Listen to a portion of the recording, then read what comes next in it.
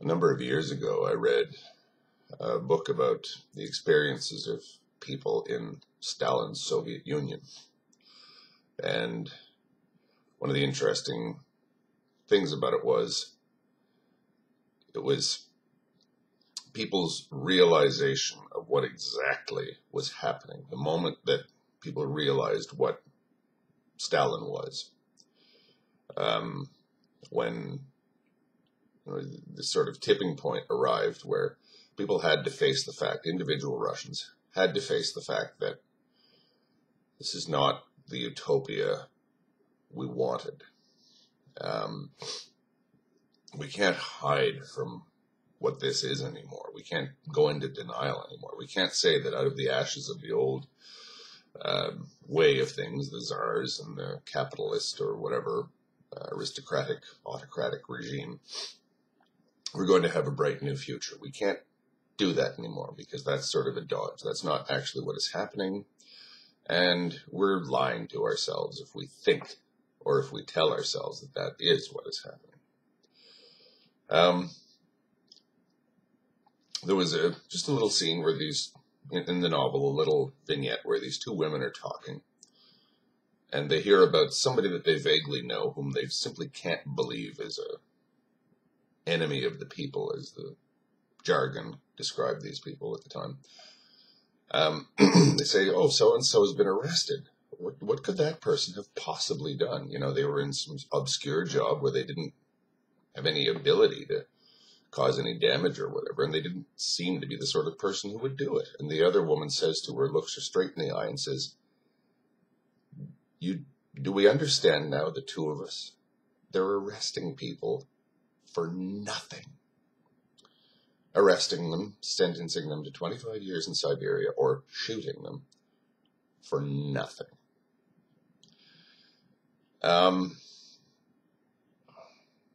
That's quite a shocking realization. And I would say, it indicates a degree of honesty and a degree of willingness to face that horrible truth, where a belief in right and wrong and good and evil people can be demasked that quickly. Or perhaps that was just the final straw. Everyone sort of suspected this, that these vans that showed up in the middle of the night and carted off piles of prisoners to God knows where weren't really enforcing any law. They weren't punishing any crime. They were just arresting people because that's what the system does. That's what high Stalinism does, right?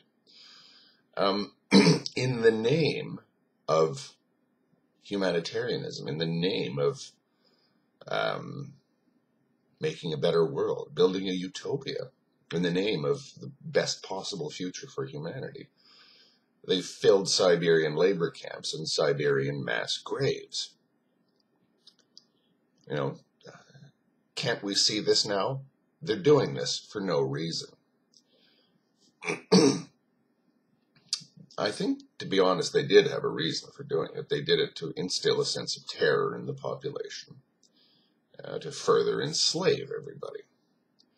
This is not freedom that Stalin has brought us. This is slavery, murder, terror, and deprivation, really. And we might as well just look facts in the face now. With that sudden realization, that sudden tipping of the scales, what did these people then see when they looked at the world around them with this new vision?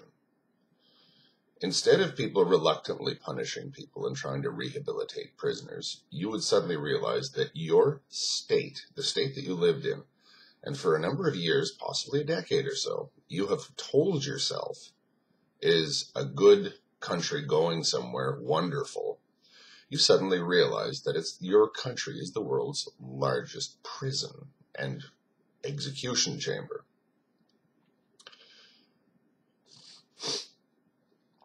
And all of this is being done in the name of goodness.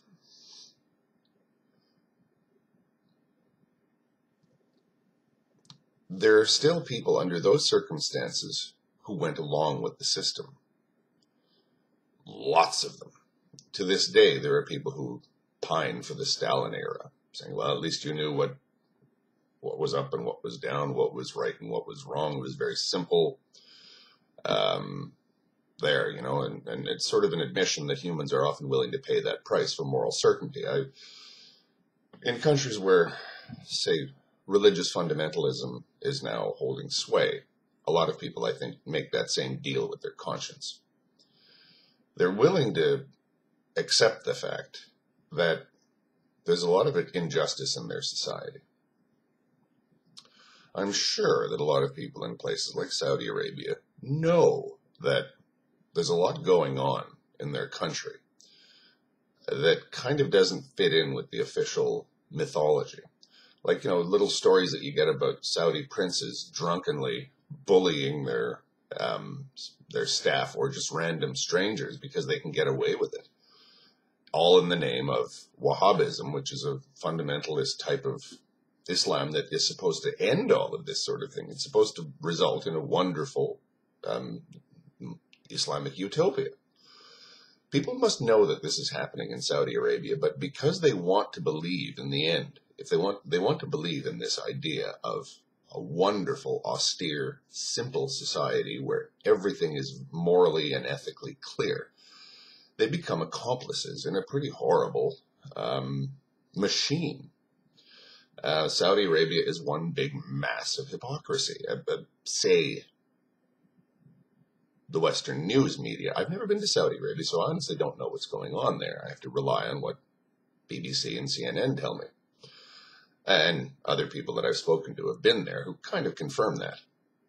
It's not what it presents itself as. It presents itself as the kingdom of the righteous, and where we really are completely intolerant of evil, and we strongly promote the good, and we're the most righteous and upright people on the planet. That's what a lot of people living in Saudi Arabia must tell themselves. But they see things that they don't want to see, so you just put that out of your mind. You say that's an aberration. That's just not really what, this is an exception to the rule.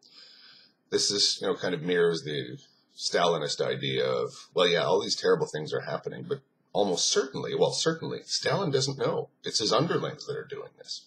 Intelligent people were quoted as saying this in the high Stalinist period, where millions of people were disappearing into the gulags and the execution chambers.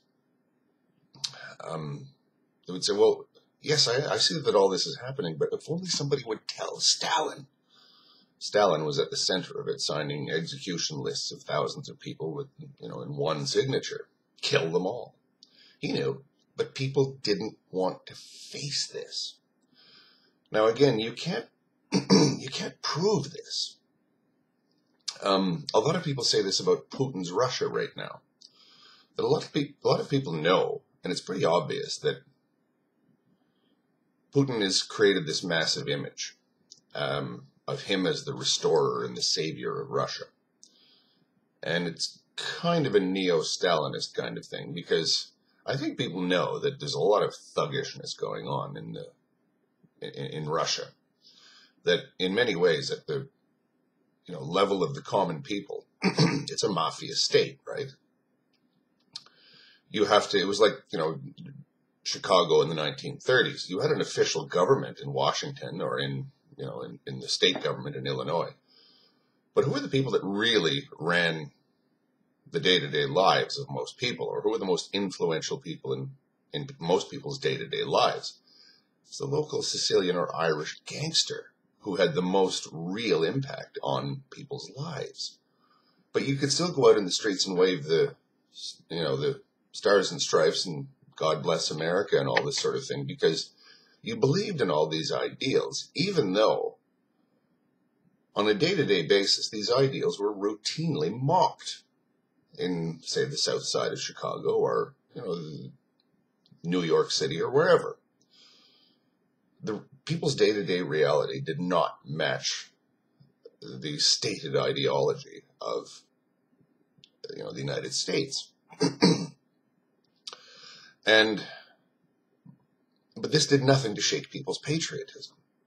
Because there's the ideal that we all believe in here, and then there's the day-to-day reality, which doesn't really reflect the overall ideal in our particular locality. There's local abuses here, and everybody knows that, the O'Leary brothers just push everybody in the area around and frighten people, and if someone really crosses them, they just end up dead or beaten to a pulp and left in the street as an example to everybody else. I'm not saying that Chicago in the 1930s was that bad, but you understood that there were certain lines you can't cross, even though it ran completely counter to what deep down you believed America stood for. This doesn't make sense, but human beings are able to reconcile these two things in their minds. The loud-lunged American patriot who is also a racist. This makes no sense, but the human mind is capable of having these weird compartmentalized and contradictory beliefs or whatever. Because we want to believe in the ideals. People ignored the Gulag under Stalin because they wanted to believe that everything was wonderful. Now take that a step further. People wanted to believe that things were wonderful in order, in some cases, and you can't prove this, in order to justify their own bad behavior. Say you interview somebody in the local NKVD building in a Russian town in the 1930s. And yeah, I've beaten people to a pulp here, and I've, loaded them into trucks where I knew they were going off to be shot. I don't think you'd ever get anybody to admit any of this. And I knew that all this was happening. But I went along with it anyway. Because these were just bad people. What do I care what happens to them? The hell with them.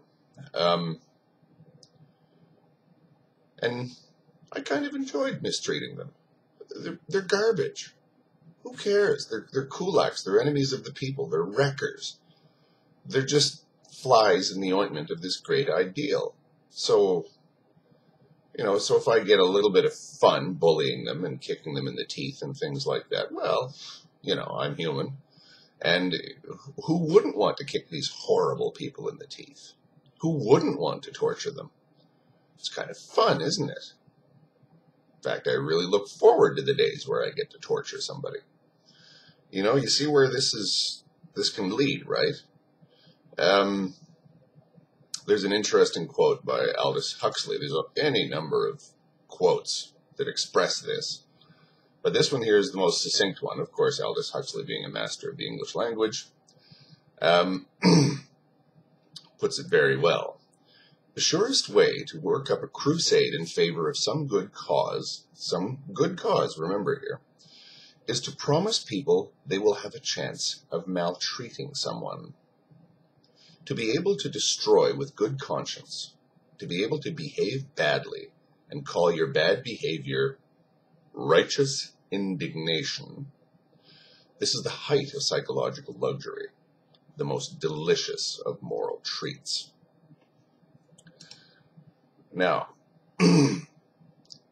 that to me is one of these masterpieces of literary shorthand. He's jammed so much in there, and it's satire. It's a satirical novel, Chrome Yellow, that he wrote, but it's just making fun of the pretensions of a bunch of phonies, really. And this is, the conversations that they had. Even if just sort of denouncing somebody and saying that this is an evil person, it's kind of, ooh, I feel good, You see on the news that some particularly heinous criminal, rapist, pedophile, serial killer, take your pick, gets captured. And everybody gets to go over in their head what they would do if they were in the cell with this evil person. They get to sort of fantasize about all kinds of horrible things they would do to this person, because it's okay to do that to them. It's okay. This is a bad person, so do whatever you like. And what do you like to do? There's all the torture implements over there. there's the prisoner. Oh, and not only that, you can do this with a clear conscience. This is a bad person. I imagine Stalinism in the old Soviet Union would have been impossible without this mindset, without this sort of doublethink that I can see people developing. And it happens to you and you don't even realize you're doing it.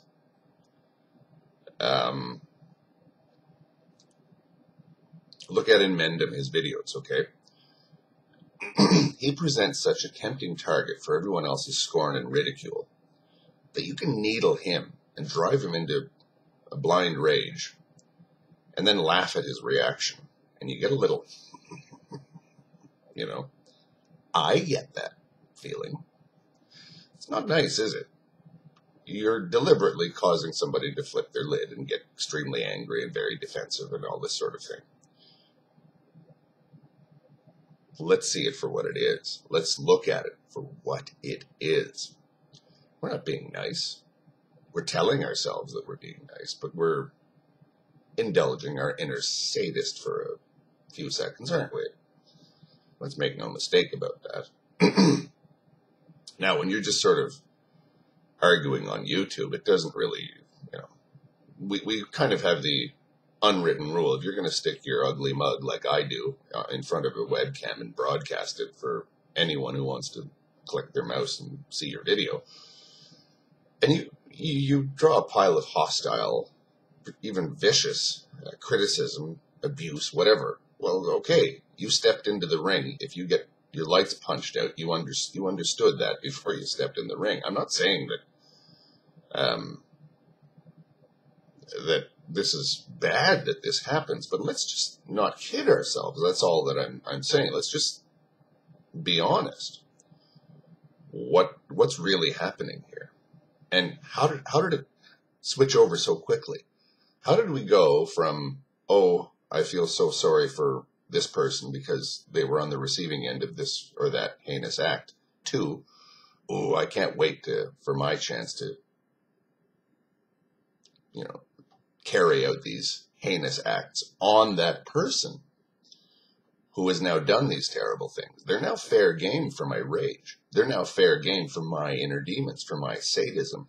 And I can do it under cover of morality. I can do it under cover of being ethical. I can do it under cover of being a wonderful person. I mentioned Saudi Arabia. You have people I presume whose job is to lop off limbs or heads or cane people or whatever. What kind of a person would migrate to that job? Is that a pious Muslim, a sincerely pious Muslim who honestly believes that they're doing an unpleasant job for the better good of society?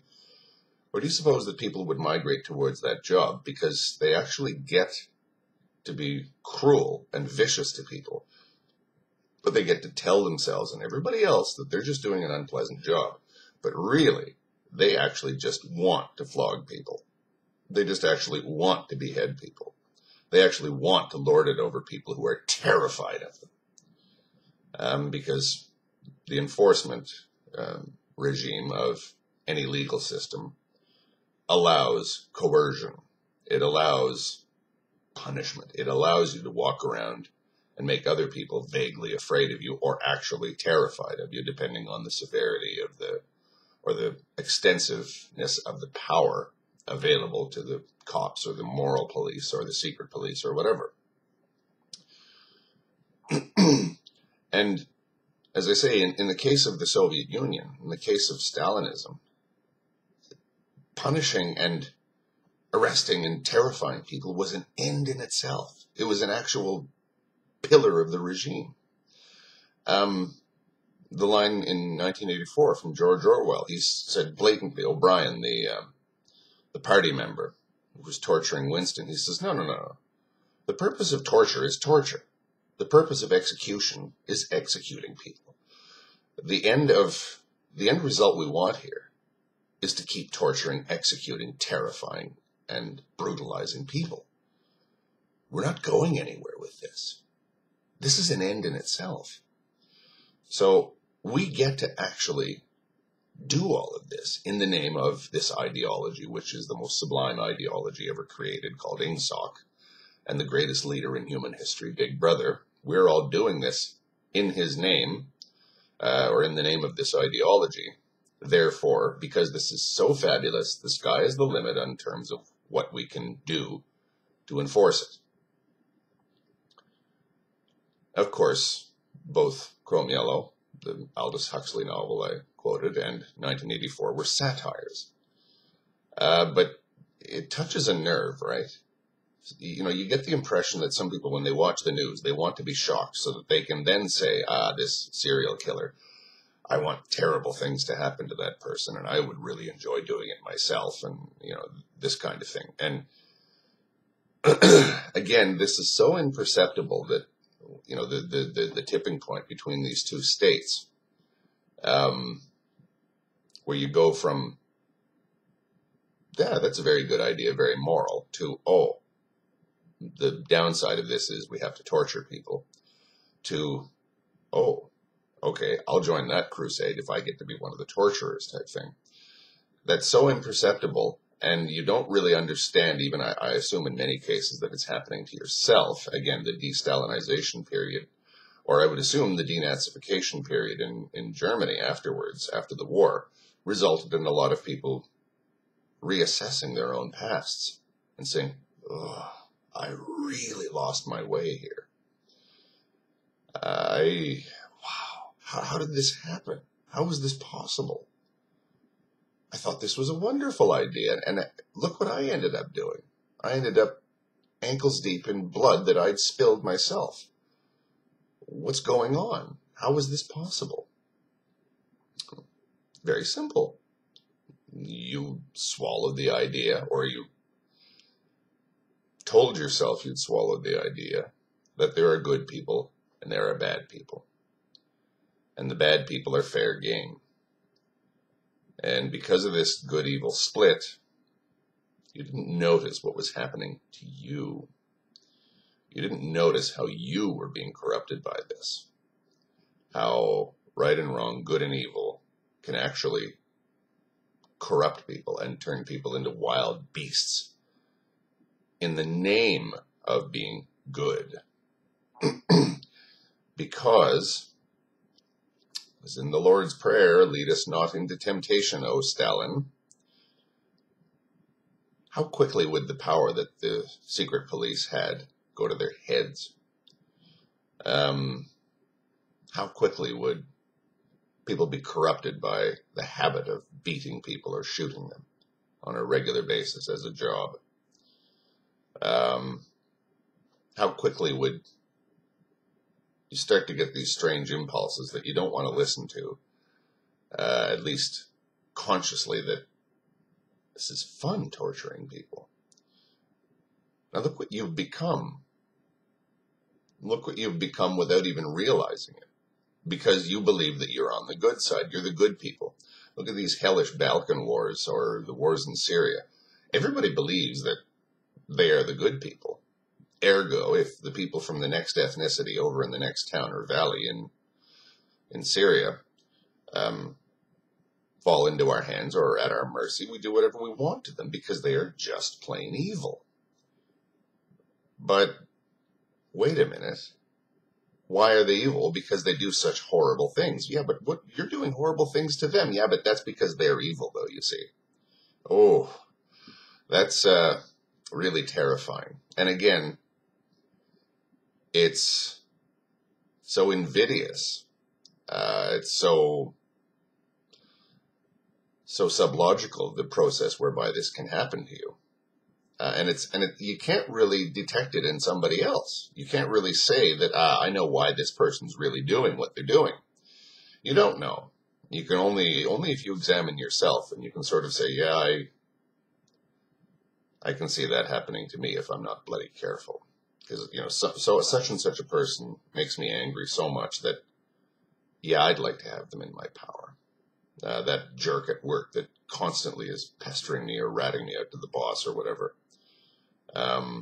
That's a bad person. I'd love to rat them out to the boss. Because they deserve it, you see. because they're always doing it to me. So I'm just defending myself. I'm just standing up for myself. I'm just, expressing righteous indignation at this person's bad behavior. Therefore, since they're bad people, I get to be bad to them. And it's not even bad, really. It's actually moral, because it's a species of self-defense or upholding the righteous order of things. I find a lot of activism works that way. A lot of this morally certain kind of purpose that people manage to build up in their lives. It's more or less, it's not horrifying. It doesn't really horrify me to talk like this. To sort of say that our society really at a fundamental level is not what it purports to be. I want to see things for what they are. And I'm not saying that everybody who's a cop or everybody who's a judge is just acting out their sadistic impulses. They might not be. They might honestly find the whole thing unpleasant, but, well, somebody's got to do this. Like a butcher. Somebody's got to slit the throats of pigs. We need bacon, right? People have to eat. Okay, the world isn't a nice place, and just because people don't want to see what I do, if, say, the guy's a butcher in an abattoir, he doesn't want to look at what I'm doing, well, he's just not facing the reality of the situation. Or the guy who works in the slaughterhouse likes cutting the throats of pigs and chopping their bodies up, and he likes thinking that, yeah, these pigs know where they're going. We'll never know. But look at yourself long and hard in the mirror, and I think that most people who are honest with themselves know what I'm referring to. That's not a shocking realization for me, but I think for a lot of people, it would be shocking. I mentioned The Last Messiah by Sopfe. That's kind of what happened to the caveman. He thought that he was just going out to kill something to eat it, but he understood that it was a lot bigger than that. He didn't live in a nice world. He didn't live in some sort of noble savage's paradise. He was just killing things because he was stronger or smarter than they were and eating them.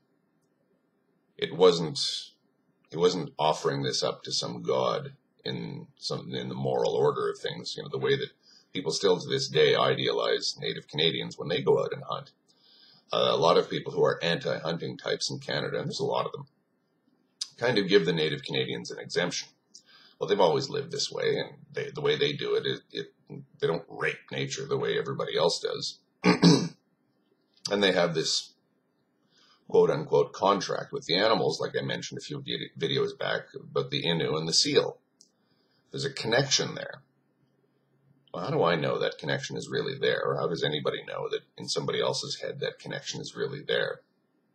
Maybe even the Native Canadians really enjoyed the act of butchery. But they developed this mythos that told them that what they were doing was part of a higher order. So if you like to go out and drive a whole pile of bison off a cliff so they die of smashing themselves to pieces on the rocks below, not a nice way to die. And then the women go out with stone hammers and crush their skulls. Maybe these people actually enjoyed doing this because they're humans, right? Maybe they did. That's a terrifying realization for some people. For others, it might be, well, did you think that humans have some sort of exemption when it comes from bad behavior? Even the nicest of humans, even people we idealize, like the hunting habits of very primitive people who, have this elaborate mythology surrounding it all. Why should they be exempt from the normal human sadism that we all have in our character? This is not a condemnation of the human race. It's just, let's not kid ourselves. We can end up with blood all over our hands when we got into the whole thing trying to uphold the moral order. It's terrifying, but I think that to face that realization, but I think that it needn't smash your brain to atoms It's just, okay, there. Now you're a little bit wiser. Now you see the world around you. You don't want to go back into denial. You don't want to go back into some nice little bubble, which is what a lot of people are saying is happening now to Russia. People are going back into that age-old Russian sort of sense of denial. Again, I'm not saying that this is what's actually happening. This is what you hear people saying. You pine for the good old days where everything is simple and you have a wise man in the Kremlin ruling over all of us, so you ignore everything that your eyes tell you, your senses tell you. You don't want to know. We all do that, really, let's be honest. But being honest is not always an easy thing. In fact, it's terrifying. We are what we are. Are you prepared to find out what we actually are? And do you think you can survive the shock? Isn't that the question?